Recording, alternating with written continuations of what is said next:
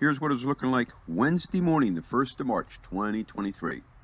Not an abundance of snow, but enough that you can get out there and ride, that's for sure. And this next one is radar clip from 1:45 this afternoon. And you look at this and you think, man, it's snowing like all heck. But watch the time lapses. 1:45 in the afternoon, there was nothing. It was drying out before it hit the ground. We didn't see any snow until late afternoon. High today was 34 at 1 p.m. Low was 18 at 7 a.m. Report from the town, good to fair conditions, up to a 7-inch base. And the last couple of days, it's sort of been like old-time days. Cloudy most of the day, just light snow in the air. Nothing huge, inch or two, but just enough to replenish what gets chewed up by the sleds. You'll see there's the shot of snow, late afternoon.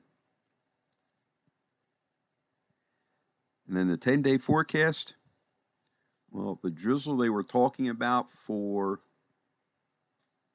Wednesday, Thursday, doesn't look like it's going to happen, but they are still leaning towards significant snow for the weekend, so we'll have to see what happens.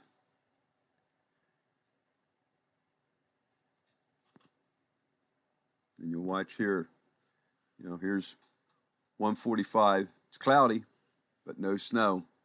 And then we started seeing it late afternoon.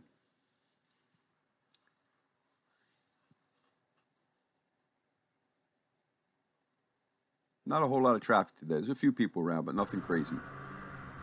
And then here's Wes out with the camera today. And they said he had some problems with his sled. Thermostat was bad. So he ran out to another dealership down in Speculator to get the parts. And local dealer got him all set back up, so he's been out having some good riding this week.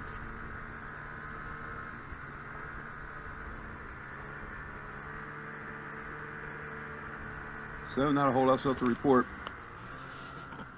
Conditions aren't looking too shabby. Everybody's out having some fun. Hope you're having a good one. And remember, see ya.